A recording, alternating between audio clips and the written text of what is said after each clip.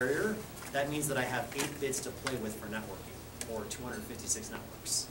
Right? If I get nodes. a slash... Nodes, not networks. Not nodes. Each network can handle 18 quintillion nodes, right? Basically unlimited. So, Oh, that's just the first half of the, yeah, so the 128. The second half is reserved for your host, and it's basically, that's, Okay. see, and a lot of people have a hard time with this. Boy, you know, I'm going to have 18 quintillion possible nodes, but what's the point of V6? The point of V6 is simplicity, right? Here's a great question for networking people. How big should a wireless subnet be in IPv4?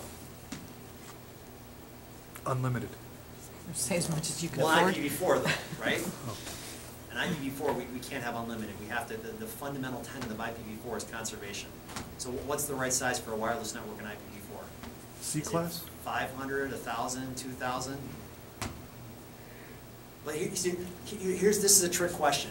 The real problem is, who cares? Why should I think about it?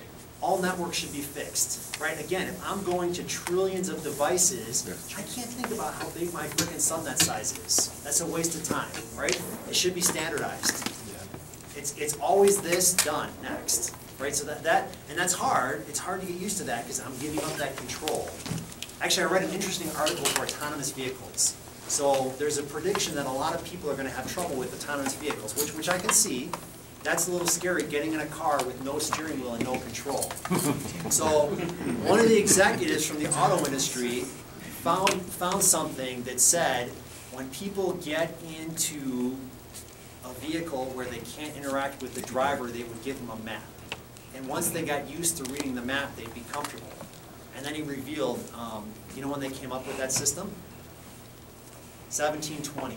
Because in the systems in 1720, they would not let the passengers talk to the driver. They got in and that was it. They were stuck.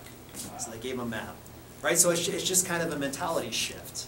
So there's going to be a lot of changes over the next 5 or 10 years. But one thing for sure in networking, it's got to be simple and automatic. Not just in networking, everything. Right? All technology. You've got to make it simpler, more straightforward, more autonomous, more manageable. Any other questions?